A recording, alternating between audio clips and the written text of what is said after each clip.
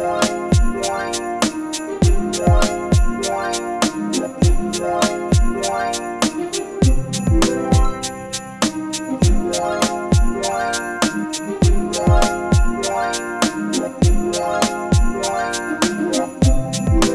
everyone, it's me ASM Arif welcoming you to my new Photoshop tutorials, and today we'll edit outdoor portrait photography.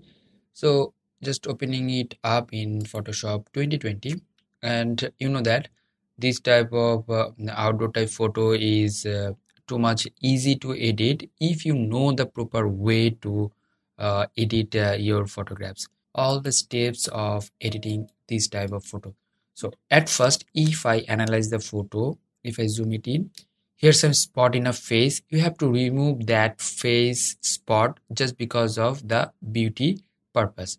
So here some spot healing brush tool, or you can use these the camera filter 12.3. So if you're new in my channel, please do subscribe and hit the bell icon for the new notifications. So I'm using here spot healing brush tool. Make sure that container is selected and the blending mode, that is normal, and the brush size 25. So if you want, you can change the brush size by pressing third bracket and opening and closing. Just select once, or you can make it more zoom. Okay, and you can select once. It will take the non-affected area and provide the pixel in this portion. And make sure that the spot size and the brush size is a little bit like a similar, otherwise it won't work properly. So in this area, it's taking the pixel from the other side or beside and taking this one non-affected. So in this case, you have to make it more smaller and select once. Be careful when you are removing the spot, otherwise it could be spoil your photographs. Actually, I forget to make any copy of these photographs. Okay, this one is before and after. This one is after, giving the name. Okay, fine. And this one is before, and I'm locking this up here. Okay, before and after. Okay, and now I'll open it up in camera filter. Select this one by pressing right press, convert to smart object, make this one. Suppose I want to make this one the changes in future, this one will help me out. So go to the filter, camera filter. So I'm using the camera filter, which is the 12.3 actually. You can get the download link in my video description. From here, I'll add some shadow, just because of in this side, that means the right side, we are getting not shadow properly. Adding some shadow, that's good. And texture a little bit up, clarity a little bit down, exposure a little bit up, and highlight a little bit down, contrast a little bit up.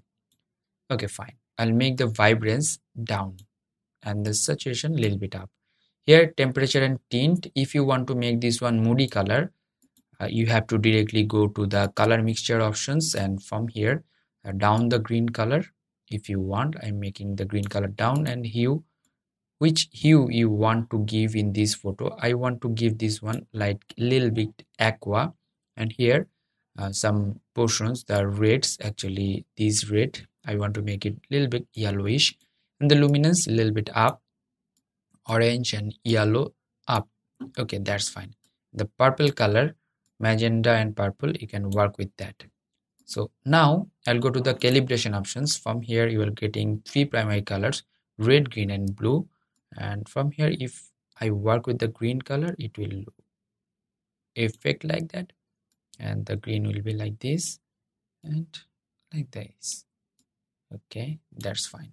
And now I'll go to the split toning for matching the shadow color and highlight color. You know that splitting the tone with the two portions, the highlight portion and the shadow portion. So for the hue, you are getting the options to pick up the color, and the saturation, the percentage of the color.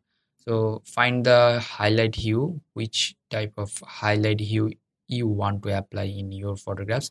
This one is good, 139, and the saturation 10 is good. For this case, I'll make it 10. For the shadow color, I'll make the shadow color So which one is perfect for this? You have to find it out. If you want to make it warmer, you can do like that or like this. So that's fine. I think this one will help me out. Actually, warm type color. This color is good. Okay. Now I'll go to the temperature and tint options from the basic panel. So I'm making the temperature up, and the tint, I'll make the tint like that. And the highlight, I'll make it down. Okay. So before and after, huge change. And I'm saving this preset, and I'll provide that preset to you for your editing purpose, and you can use that preset in your Lightroom as well, giving the name like this type of outdoor girl. I'm giving the name, and you can download this preset by checking my video description. It's taking time to load it up, and let's see the before, actually the before and after. So in future, if you want to edit any kind of features, here is some small, and you can just double press over there, it will open up over there. Now I'll go to the filter and the Nick collection Colorfx Pro 4. This Colorfx Pro 4 is another plugins of the Photoshop. If you want to get the download link, please check out my video description. So here I'm pressing the OK and update later. Here is cross processing, lots of method actually, but I do love to use a cross processing just because of here lots of method to find it out, which is easier to give decision or take decision for this type of photo editing. So which color is perfect for this editing, I have to find. I think this one is good, L03. In your case it could be another one, so you have to find it out and hit the OK button. After taking or pressing the OK button, it will take time to load it up and providing in the output. Now I will finally add some like grammar and other stuffs. So going to the curves options from here, just making it up, and this portion I'll making it down. So it's giving the grammar and giving the mood tone. Okay, after that going to the levels options for the lightings purpose. From here I'll make the light up like that. Okay, after that I'll go to the color lookup options. From here I'll choose the foggy night and then make the opacity down like 15% is good for that. If you want, you can change the blend mode, but I don't want to change the blend mode. So before one, let's see the before one, the normal raw type image, but after one you're getting this type of moody type creative effects. So you can follow my way to make this one this type of the similar tone. Thank you so much. Thanks for watching my video tutorial. If you have any kind of question, query or request, please do comment on my video comment section. Don't forget to subscribe my channel, hit the bell icon for the new notifications and new presets and the tutorials as well. Until the next video, I am ASM Arif signing out today. Stay safe, stay at home. Bye bye.